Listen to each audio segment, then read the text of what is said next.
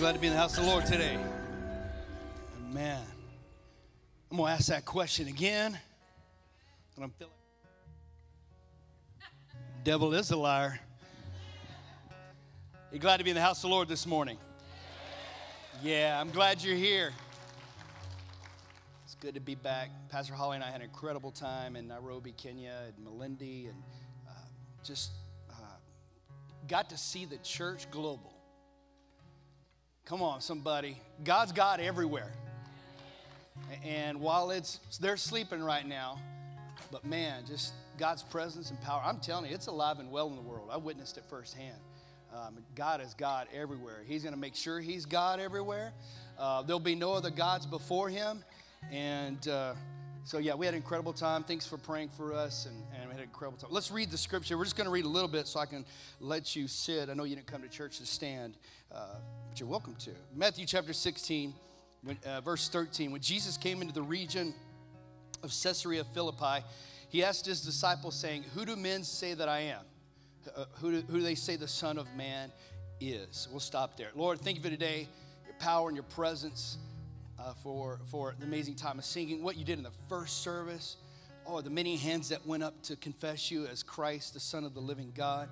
I believe you're going to do even amazing things here in the second service, and we just give you praise and glory. And everyone said, amen. So be it. Give God a big fat praise as you're seated, not a skinny one, but a big one. Before we do continue reading this morning, just some things that I wanted just to put on your radar again that you saw on the screen, but just wanted to bring to your attention. If you were with us last year, we started a new tradition that we're carrying on this year called Walk to the Manger. And last year as a church, we gave $17,000 on Christmas Eve. Give yourselves a hand. Like that's impressive. That's awesome.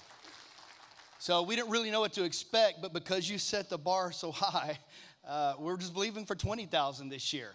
And, amen, go big or go home, right? So the three things that we're giving to this year, and this is in no particular order, if you will, but one of them is called Fire Bibles. Fire Bibles is something that we as a church have supported for years. And what Fire Bibles is, there's many people that print Bibles and send them around in heart languages and native languages of countries. But what's unique about a Fire Bible, it is a Pentecostal study Bible that is written in a heart language, in a native language. And so, for example, one of the projects they just finished was the Farsi language, and it's spoken in places, Iraq, Afghanistan, different sects there that speak that language. And it's for the believer or the local pastor who won't be able to ever go to seminary or to Bible college, but is pastoring maybe an underground church or a local church of 5, 10 people, whatever it is, in a home, or whatever that looks like.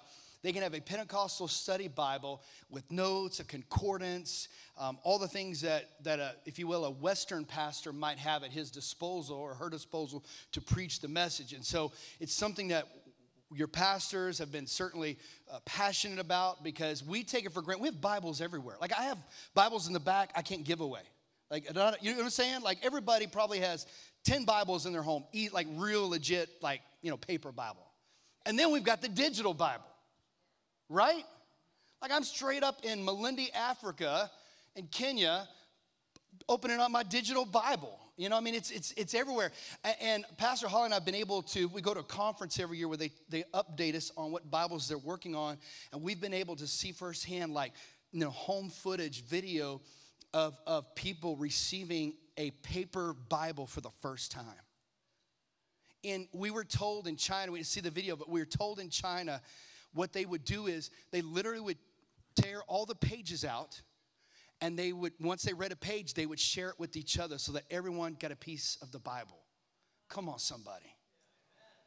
I mean, just a desire for God. So we're going to support that project. We support Pleasant Hills Children's Home, which is in Fairfield, Texas. We've supported that ministry for years. Our teenagers went last summer and helped paint a 2-mile fence and worked there. And that's a children's home that we've supported for years. And so we want to bless them around Christmas time as well. And last of all, our building campaign, not just our future building, but our current project. Some of you that have kids, you might have noticed the big hole in the wall that's finally opened. And so our early childhood and the ARC, man, our special needs room, we're so close. We got lights on, audio's coming, all the equipment has arrived. The toilets are here, everything's here. So they're going to be wrapping that up soon. We're going to have a grand opening. So just thank you for your giving to that. And you'll just come prepared to give during our Christmas Eve services. 2 services, amen? Come on, like, we've been growing so much, got 2 Christmas Eve services. Bring somebody with you that they could hear about the love of God, amen? This morning, I want to begin a series of Christmas messages. And today, I'm leading off with what I believe is a Christmas message you've never heard before. So find 2 people, say, get ready, get ready. Oh, come on, 9:30 outdid you. Don't let them show you up. Come on, say, get ready, get ready. I'm going to say it like Bishop T.D. Jakes, get ready, get ready, get ready. You know what I'm saying? Like, get ready. Because in our culture today, I believe the church, the global church, the capital C church, if you're watching the same news that I'm watching, and you are, it's all the same. What we are seeing in the world today is a spirit of antichrist, a spirit of anti-Christmas. And so I want to talk about that today. And now you're like, wait a second. What kind of Christmas message is this? He tricked us, man. They put up Christmas trees and snow, and it snowed on some, but not all of them, but it snowed. And no, we got wassail and hot coffee. Come on, Pastor, I want a Christmas message. I'm about to give you one. I'm about to drop the mic real quick, amen. 3 things I want you to write down that you need to know about the spirit of Antichrist or anti-Christmas. Number 1, that we have to have a public confession. There has to be a public confession that Jesus Christ is the Messiah, the Son of the living God. Number 2, you need to have a private confession in your alone time daily with God. There's a private confession that you make every day. Lord, I confess you as Lord over my life, my marriage, my finances, my career, my agenda, my plans, my future, my dreams, my children, my grandchildren, my hope. I confess you private. And last of all, a personal confession. We're going to unpack all of these in a few moments. But a personal confession where you are my God. You're not just the God of my pastor or the God I read about in the Bible or learned about in Sunday school, but you are he's my God. He's personal to me. We're intimate. We walk together. We commune together. He's with me, and it's a personal confession. On the way back, because it was a 20-hour flight, got to watch a lot of movies. And I watched a sports documentary on Usain Bolt. Got to watch his incredible documentary and just about like him as a child. For those who don't know who Usain Bolt is, we've been living on a rock, I'm not for sure, but he's the fastest man in the world, by the way. He's from Jamaica, and he was fast as a kid and just got even faster. And so it was just about him training and how he was naturally gifted, and his family and his dad and his mom and all this stuff. But one of the things that I was so enamored with in terms of his coach and his training, which propelled him to win so many gold medals, was that he was almost obsessive in his training about how he started and how he finished. How he started the race and how he finished the race. How he got off the block and how he crossed the finish line. And he talks about, because he was naturally talented and naturally fast, until he really started moving up in competitions, he didn't have to try that hard. He could just blow everybody out of the water. And it's incredible when you watch him how far ahead he could be. And sometimes he would even toy with these people. Like, he'd slow down to let him catch up. And I'm serious, and he would speed up. You're watching, it's like he's just slowing down and speeding up, and he's just blowing everybody out of the water. But as he got older and he's moved up into the Olympics, real competition came. And so his coach was telling him, you may be gifted, you may be talented, but if you don't know how to start well and finish well, you're never going to win. And there are some of us in here who maybe have had a bad start. Maybe you didn't get a fair start. Any real Christians in here? Give me some feedback. Come on. This is my second time to do this morning. So, Like, you get a fair start in life. Maybe you grew up on the other side of the tracks. Maybe you didn't have maybe you just raised by a single parent or something, and whatever it was, you get a fair start. Maybe you grew up in poverty. You just didn't get a fair start, and I'm sorry. But your bad start doesn't mean you have to have a bad finish. Come on, somebody.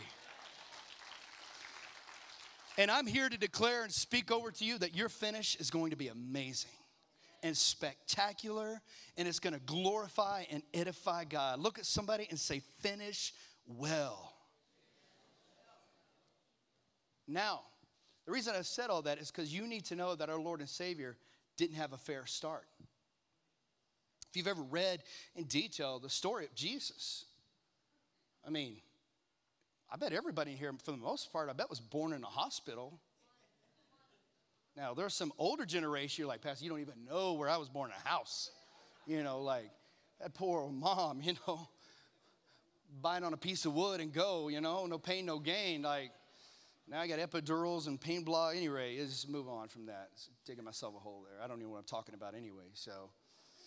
I'm just a bystander watching, you know. I'm like, what do I do? You know, just sit in the corner, shut up and don't say anything, right? So, anyway, where is that? Yeah, so Jesus, I mean, he didn't have a fair start. He was born in a manger. Like, wait a second. The king of the world was born among animals and straw? By the way, a manger is not what we depict it to be today. It wasn't this wooden structure out. It was most likely probably a hole that was hewn out in like a cave. That would have been a manger. And animals would have been in there. And shameless plug, when you go with me to Israel next year, you'll get to see a manger. We'll get to see what a manger would have been and could have fit animals in there. And so anyway, he's born in this like cave area. And not just that, but was born into a teenage family. Like Joseph and Mary, scholars believe most likely were 19, 18 years old. I have an 18-year-old daughter, and she's not ready for a kid. She's not ready to be married yet either, in Jesus' name. Satan is a liar, you know what I'm saying? If you're watching, baby, you know, thus saith the Lord. But, so he was born in a cave, born to teenage parents. Listen, I'm 40-something years old. We'll leave it at that. Like, I'm still figuring out the whole parenting thing. I can't even imagine. I'm not knocking anyone that had the teenage pregnancy. I'm just, and then on top of that, Herod at the time, because he had heard about this king coming, says, I've got to kill all the first male born boys in this country so this king cannot come and overthrow my government. So in the middle of the night, an angel appears to Joseph and says, hey, you need to get your family, get out of here, man. Herod's coming straight for you. So that Jesus has to flee his home with his family to Egypt, and eventually he makes his way. But even if his start wasn't fair, can we not all agree that his finish was awesome? Because what did Jesus say when he was on the cross? It is finished. And I'm speaking over you today. I don't know who this is for. Give me something, a nod, an amen, a hand wave. Won't he do it? Something. I mean, like, if you didn't have a good start, that doesn't mean that your finish doesn't have to be great. Finish well. And we see that with Jesus. So as we pick up our story in Matthew chapter 16, here is Peter. Now, before we continue reading verse 14, what you need to remember is that Jesus, what he's doing right now, he's restoring Peter. Okay, so previously, now just for time's sake, there's a part where Peter's trying to get Jesus off of his mission, trying to derail him from his mission. Not necessarily, I think, intentionally or knowingly what he was doing, but because of his zealous type A personality, outspoken. That's who Peter was, and God would go on to use him incredibly in the books of Acts. He was the first pastor of the local church. In Catholic circles, he's considered the first saint. I mean, Peter went on to do great things for God. But before that, his start was horrendous. He messed up everything. And there's this part where Peter and Jesus are having this dialogue, and Jesus says this to Peter, "Get thee behind me, Satan." Now, we've joked with our friends before, right? Like someone offers you a donut, you're like, and you're on a diet, you're like, get behind me, Satan, you know, like not today, right? Whatever it is.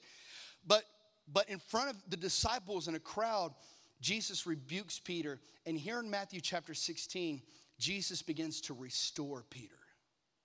He begins to restore him in front of the same crowd. So in verse 14, when he asked him, who do people say that I am? Some said John the Baptist. Oh, that's a good guy to be compared to. He did some pretty cool things. John the Baptist was a good guy. Some Elijah. Man, Elijah stood up against 400 prophets of a false god. And I mean, Elijah did some cool stuff.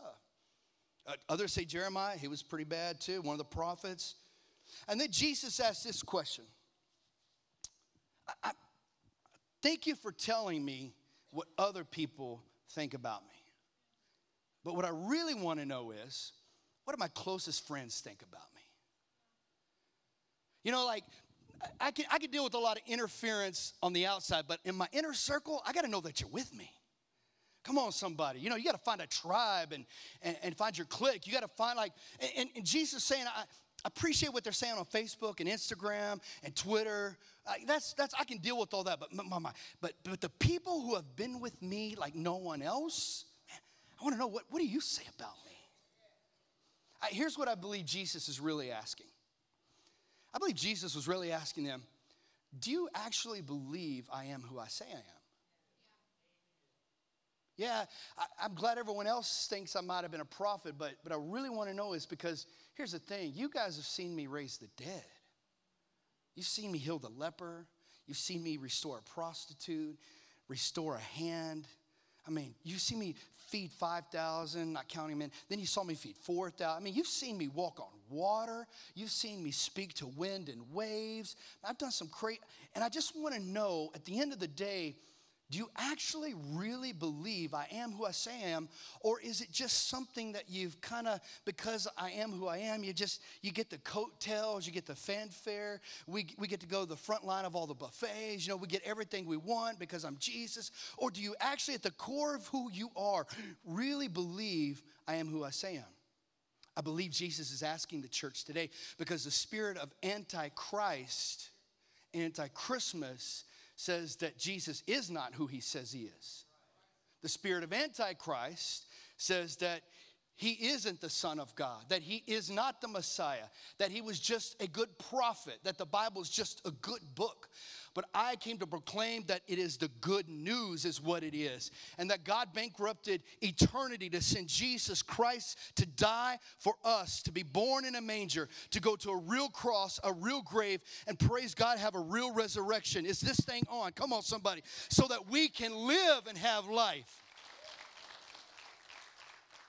And in the church today, the capital C church, not in this church, but in the capital C church, the spirit of Antichrist or Anti-Christmas, it parades and masquerades itself in words like tolerance, acceptance, and inclusiveness.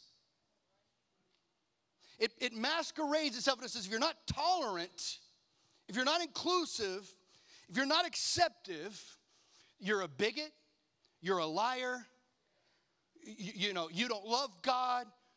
Well, let's talk about that then. You talk about acceptance.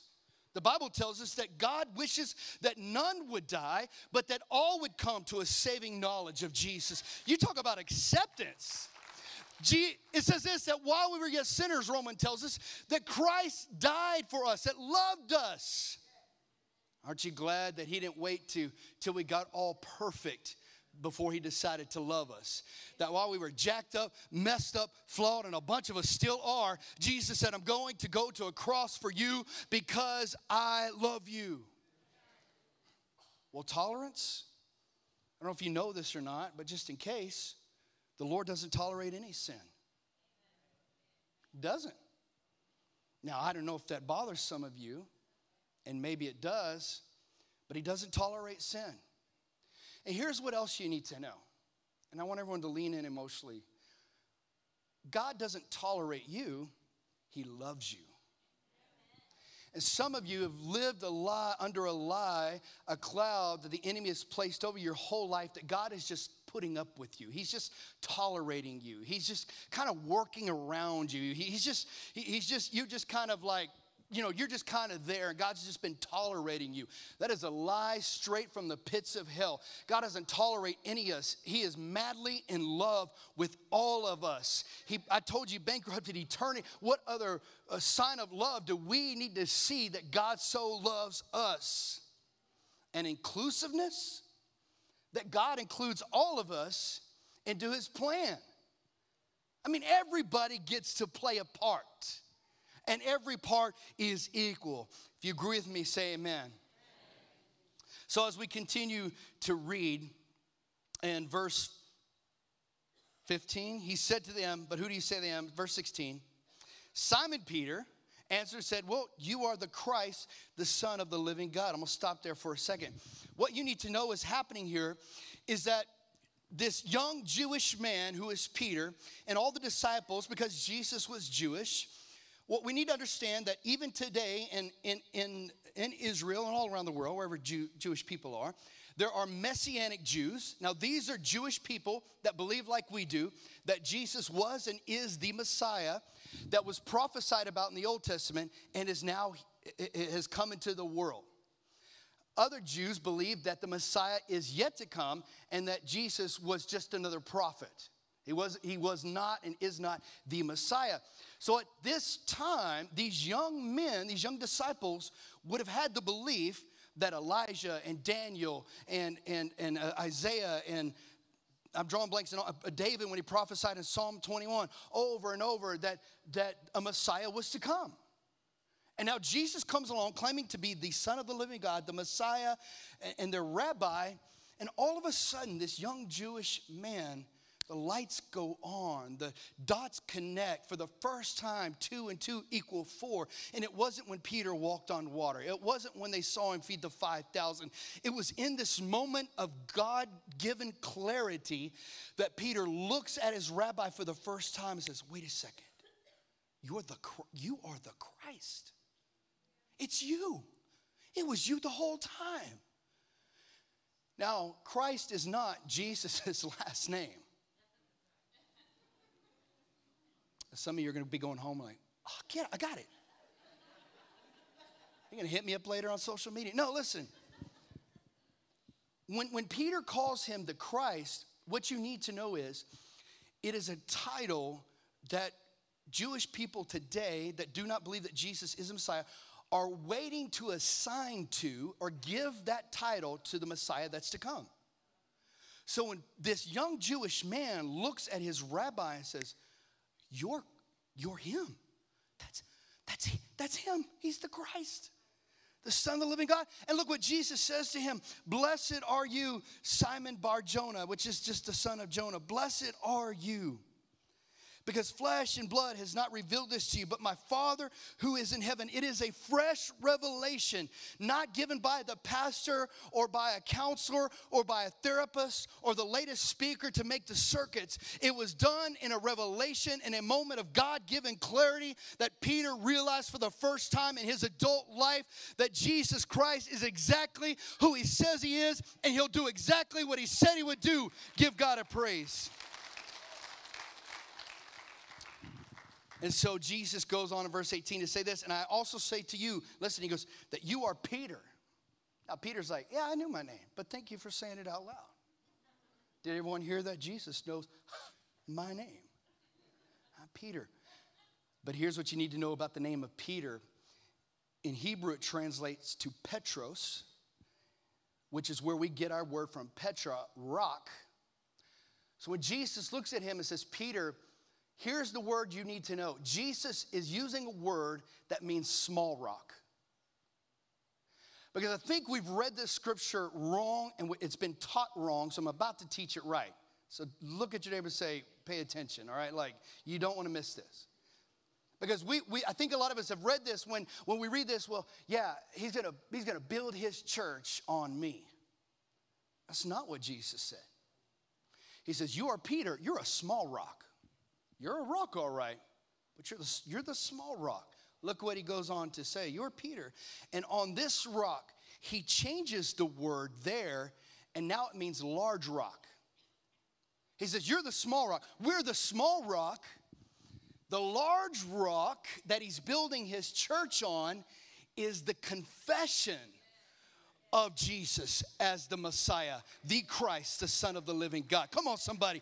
I'm not going to build a church. You're not going to build the church. He will build his church. He will build it. God did not call me into the ministry to build a church. He called me to serve the church. And you are here to serve the church. We are the little rocks. The confession is the big rock. That Jesus, and he says, that's how I'm going to build my church. When you confess publicly who I am, that's the rock that other people can run to. It's not you. It's not your talent. It's not your degrees. It's not your wit, your knowledge, or your wisdom. It is the confession that Jesus is the Messiah. Give God a praise if you believe it today. And he says, and even the gates of hell or Hades. Hallelujah. Satan's going to try his best, won't he? He's tried to derail us, hasn't he? He's tried his best to kill us, hasn't he? Anybody else in here living life? Or is it just me? Are you just like, no, I got it down, baby. I'm smooth as glass. Like, please, you ain't fooling nobody. We saw you limping in this morning. He's tried his best, but the Lord has made a promise to us. Even the gates of hell. I mean, why would he say the gates of hell? Like the entrance to where and the exit to where everything comes and goes from hell. He said everything that's coming in and out of that place will not prevail against my church. Amen. Now listen, he goes on to say, and he goes, and I will give you the keys of the kingdom of heaven. That's awesome. Come on, have you ever stopped to think about that? Like, well, all my keys are down there. He's like, here you go. Here you go. Here you go. When you confess me as the Christ, the Messiah, the Son of the living God, I'm giving you access to heaven. I'm going to give you the keys to the kingdom of heaven, and whatever you bind on earth will be bound in heaven, and whatever you loose on earth will be loose in heaven. And then he commanded his disciples that they should tell no one, shh, just go. Shh. That he was Jesus the Christ. That's a weird thing for Jesus to do right there, because the Great Commission, Matthew 28, says, now go out into all the world, preaching the gospel, baptizing them in the name of the Father and the Son and the Holy Spirit. Wait a second, Pastor Matt, I thought we were supposed to go out and preach the gospel. Now Jesus is telling us, shh. Jesus isn't saying that to us right now. What you need to know, what he was saying to his disciples is, I've got a cliffhanger coming. You ever watch something on Netflix and every episode you're like, well, now I have to finish the next episode. I can't go to bed not knowing what's happening. And then you watch what's happening and they do it to you again. You're like, oh, there's a long night coming. Is that real or is that just me? You know, you're like, I gotta watch. There's no other option. God's good at cliffhangers, isn't he? Like, we've lived them, haven't we? There's a bunch of cliffhangers like, whoa, what's gonna happen next? And God's like, just wait and see. And here's what he was saying is, it's not that he doesn't want us telling everyone, because I'm telling you there's got to be a public confession. What he was saying in that moment in where he was in the culture was this. They need to see for themselves who I am and what I'm about to do. I got to close real quickly. Number one, a public confession is this. It's found in Matthew chapter 10, verse 32. Therefore, the one who confesses and acknowledges me before men as Lord and Savior, affirming a state of oneness with me, that one I will also confess and acknowledge before my Father who is in heaven. Don't miss this. But the one who denies and rejects me before men, that one I will also deny and reject before my Father who is in heaven. Jesus doesn't mince words. I mean, he laid down the gauntlet right there. Now, here's what I forgot to tell you in the beginning that I need to tell you now.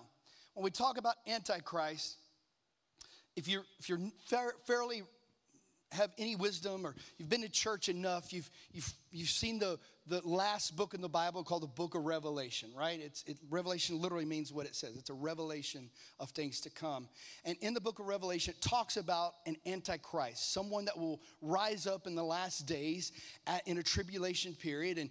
And the Bible assigns to him the name Antichrist because literally he will come claiming to be the Christ. And there'll be a bunch of people that will believe he is the Christ. A lot of scholars believe it will be Jewish people because they have not believed the Messiah is yet to come, and now he is here.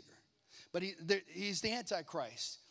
And so in the story of Revelation, the Antichrist is the antagonist of that story that is leading everyone away from the real God. But what you also need to know is that Antichrist literally just simply means this: someone who refuses to acknowledge Jesus as the Messiah.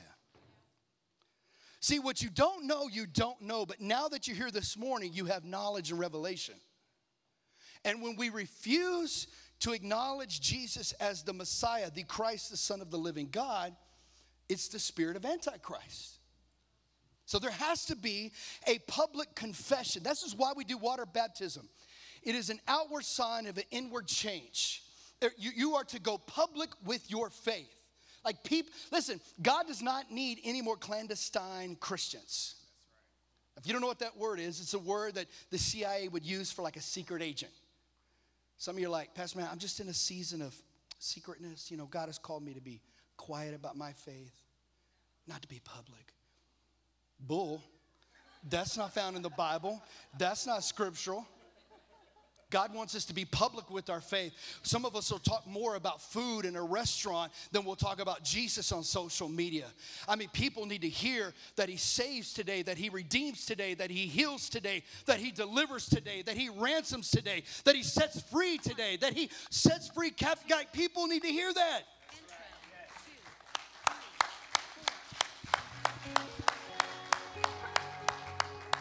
Number 2, a private confession. Wait a minute, I need to have a public confession? Yeah, a private confession is what I told you earlier. It's that daily quiet time with God when I say, God, you are Lord of my life. You're Lord over my marriage, over my home, my career, my finances. Not just publicly, but privately. Listen, you've heard me say this a lot. I've said it many, many times. I'm going to say it again. Get it right privately, it will manifest publicly right.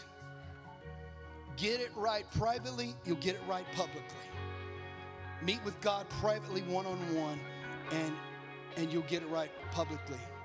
Sinkholes are found in places where there once was a stream of water and it has disappeared or the stream has redirected. And believe it or not, the stream acts as support for the ground underneath because it's constantly feeding new sediment to where that area is. But once the stream dries up or is redirected, a sinkhole appears. And it swallows up everything that was what's under it. And some of us, when we don't have, you need to know, when we don't have a private communion time with God, it is like a sinkhole in our life. He is the living water. It flows from him to us. When you don't have a personal, private time with God, there will be a sinkhole in your life, and it will eat up everything there. Last of all, a personal confession.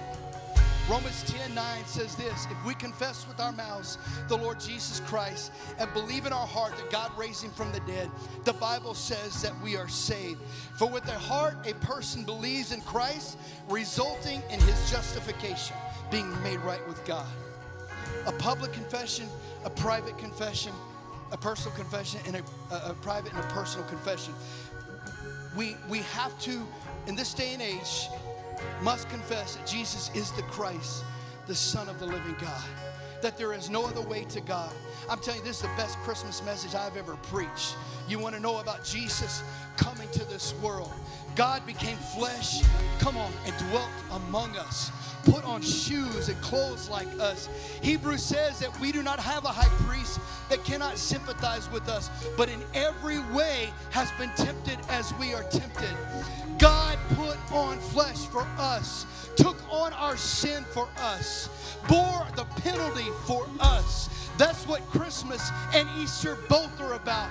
God doing what only God could do through the power of the Holy Spirit and the operation of His Son, Jesus Christ. Let's stand to our feet all across this place. God did some incredible things in the first service. I believe He's going to do some great things in the second service right now. Listen, we've got to have a public confession. I did it as an adult, and now you got to do it too. Maybe you're new to church. Maybe it's your first time ever in church. Maybe you're watching online and a friend of a friend shared the live feed, and now you're tuning in and the dots are connecting for the first time. But you're in the house today. You say, Pastor Matt, I needed to hear this. So maybe you're here for the very first time. You need to say that Jesus Christ is the Messiah, the Son of the living God. Maybe it's been a long time since you've been in church. Perhaps you come every week, but you're just playing the game. You got 1 foot in and 1 foot out, and you're not sold out. You're not really committed. It's just a box. It's just something you do every week. It's not a life that you really live. You're really backslidden on the inside. You're not living for God. But there is a heaven to gain, church, and there is a hell to shun. And it is my responsibility to my church this morning that I pastor to remind us in this Christmas season, the best antidote to the spirit of Antichrist is a public confession that He is the Christ, the Son of the living God. So on the count of 3, number 1, every eye open and no head bow. Number 2, you know why you're here. Number 3, raise your hand and say, Pastor Matt, that's me. And we're going to cheer, we're going to clap for you. Come on, thank you, ma'am. Anyone else? Amen. Thank you. Amen. Amen. Hold on. If you're watching online, Taggart, anybody raising their hand online, let me know. All right. Look at your neighbor and say, did you want to raise your hand and you didn't? Because I'm going to raise it with you. Come on, do me a favor. Look at everybody. Thank you, sir. All right. 1, 2, 3. Come on, you want to raise your hand? Amen, amen, amen. Amen. Thank you, sir. Awesome. Yeah. You're watching online. Yeah. Thank you. Yeah. All right, here's what we're going to do. Everybody together. Just going to pray what I'm going to pray, okay? You ready? Jesus, I confess that you are the Christ, the Messiah, the Son of the living God, that you died for me and you rose again for me. In Jesus' name, amen. Give God a great big praise.